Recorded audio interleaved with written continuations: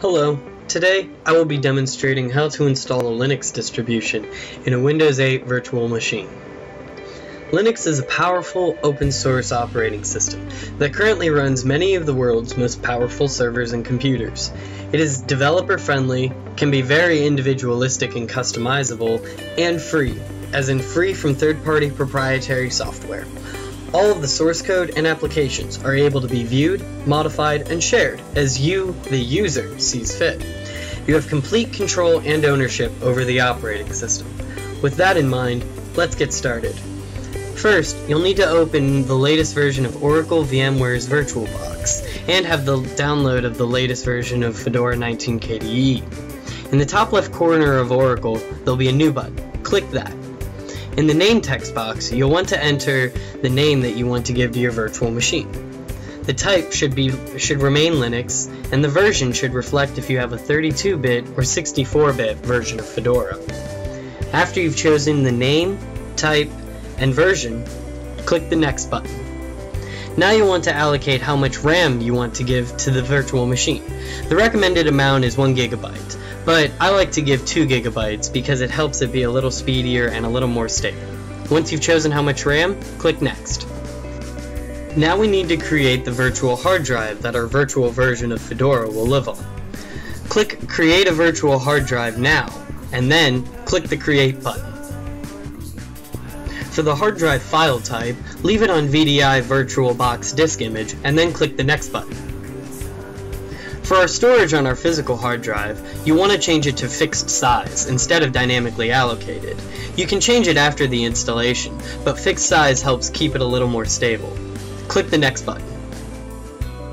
Now we choose how much physical hard drive space to allocate to the virtual hard drive. The recommended minimum is 10 GB, but you can allocate as much as you would like to put in. I like to put a little bit more just to be on the safe side. After you've chosen how much hard drive space to allocate, click the Create button. This will write your virtual hard drive to your physical hard drive. The process can take a couple minutes, so please be patient.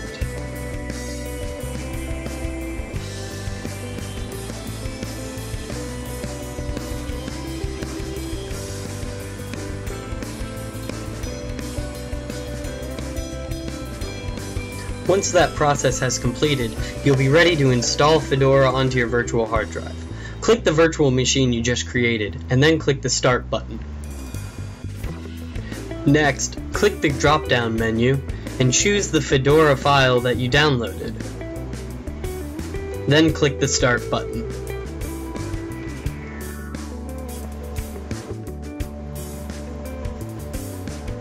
So what's happening right now is you are currently booting into a preview version of Fedora 19 KDE. This preview version allows you to explore the Fedora desktop and sort of get familiar with the Linux environment without installing it to the hard drive.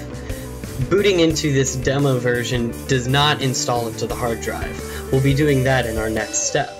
But this does allow you to explore Fedora and play around with it, but not actually have to commit to installing it.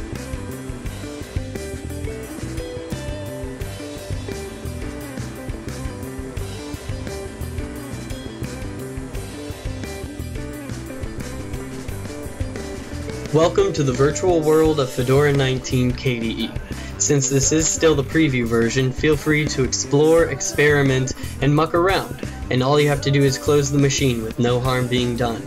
However, when you are ready to install it to your virtual hard drive, click Install to Hard Drive.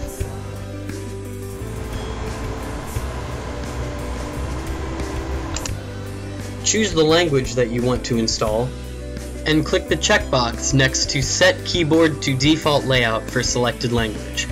Once you have this set, click Continue.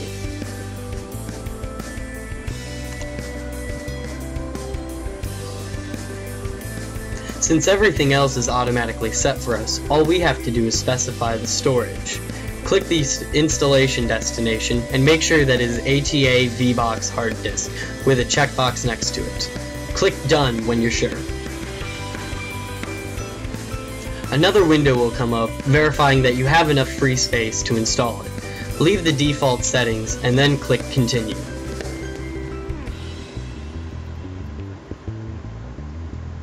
Now that everything is set, we are ready to begin the installation.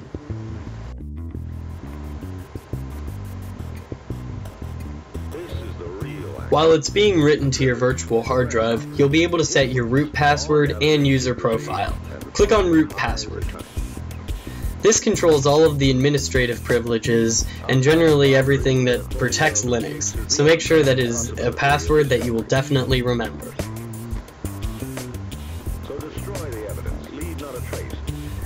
Once you've set your password, click the Done button. Next up is creating your user profile, so click on User Creation. To create your user profile, you have to fill in your name, username, and password. The name does not support any spaces, and the username is generated based off of your full name, but you can change that to anything you'd like. If this is an administrator account, make sure you check the box next to Make this user an administrator. The password should also be different from your root password.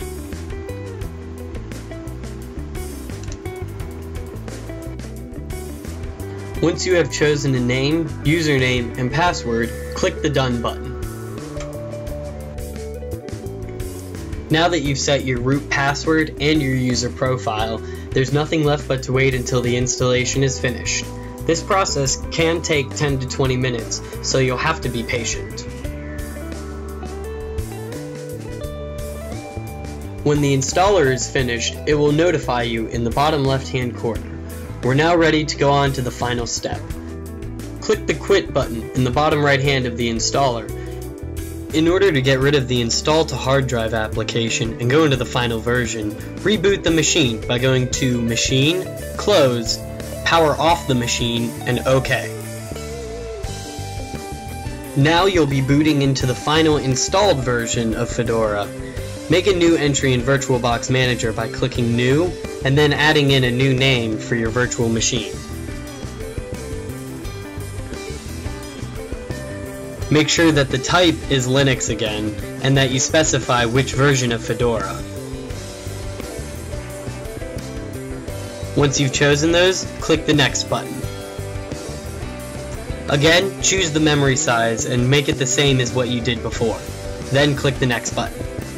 Here, instead of Create a Virtual Hard Drive Now, you'll want to click Use an Existing Virtual Hard Drive File.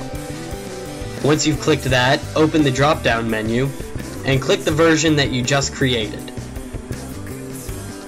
Then click the Create button.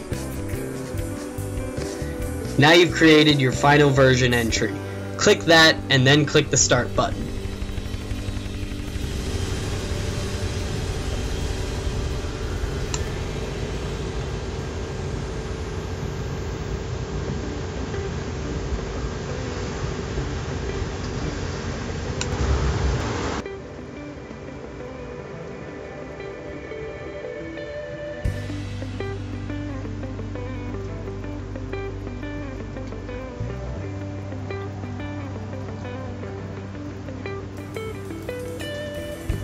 Don't worry if it seems stuck at a certain point.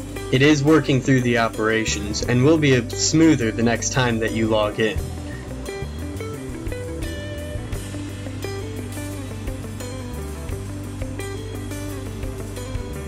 Once you've made it to this screen, log in with your username and your password, and you'll be able to explore around your new virtual version of Fedora 19 KDE.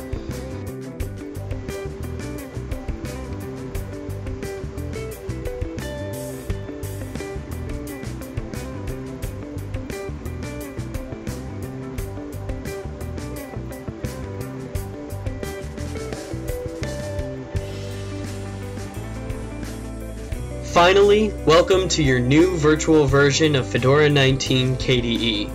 The difference between this installed version and the preview version you saw before is that any changes or modifications you make to any files or the operating system will be saved the next time that you log in.